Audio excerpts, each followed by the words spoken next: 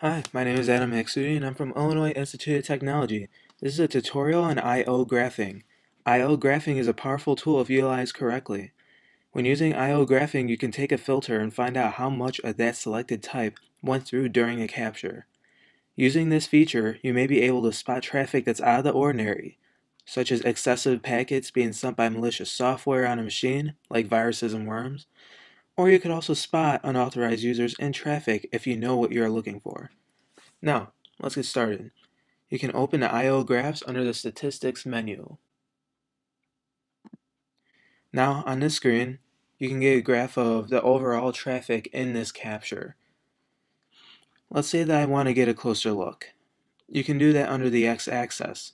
By adjusting the tick interval, you can adjust how wide you want the graph to be. As each of the ticks above, which start with zeros, are 1 second between each other right now. As with the other one, it's 0.1 between each other.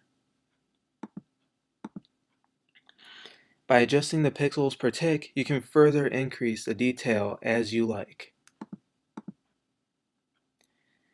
Also, you can check the view of the time of day box to see at the day of the time the pattern of traffic occurred. Now let's put some filtering examples to the test. Under graph 1, I think I'll keep the overall packet I/O for reference.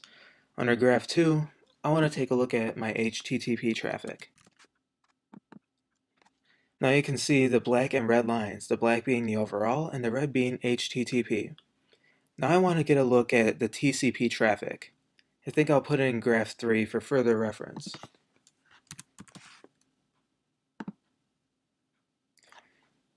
Of my traffic is TCP.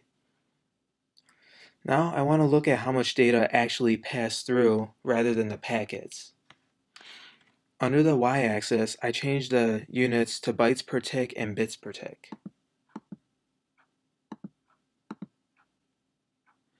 You can see that this graph is adjusted to about 2 megabits to the ceiling. Under the scale, you can adjust it yourself to get a closer look.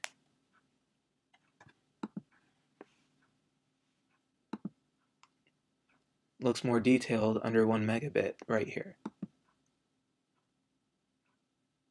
Finally, hitting the advanced button under y-axis, now we can get even more detailed in our searches. Under this, we can do multiple calculations with our packets. How many times they occurred, the count, or what all the values, if numeric, added up to, which is sum. Even the largest, smallest, and the average value of the search can be found right here. Max, min, and average. Finally, the load is used to view the QDEF for command and response style calls, like rpc.time. Now let's say I want to work the size scaling factor. I can use that as my filter.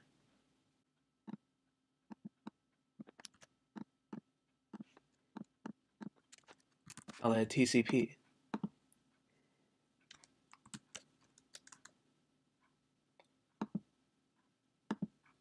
I'll find how many packets have this in there. I could also find the maximum, the sum, or even the average of them. I hope you enjoyed this tutorial. Thanks for watching.